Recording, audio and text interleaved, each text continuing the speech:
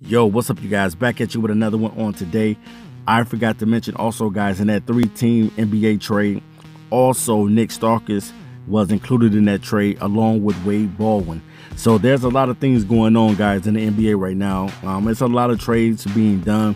I think this is the most that I've seen in a very, very long time. A lot of guys are getting traded on today, and teams are making and vying for position to get their team better, especially the Houston Rockets. They are very active right now. I didn't know that the Houston Rockets would be this active in the trade deadline, but they are. They now have Iman Shumpert and Nik and Baldwin to add to their list. So it looks like everybody's trying to gear themselves up for the postseason to take down the Golden State Warriors, which everybody already knows that the Golden State Warriors pretty much are going to probably win the championship this season.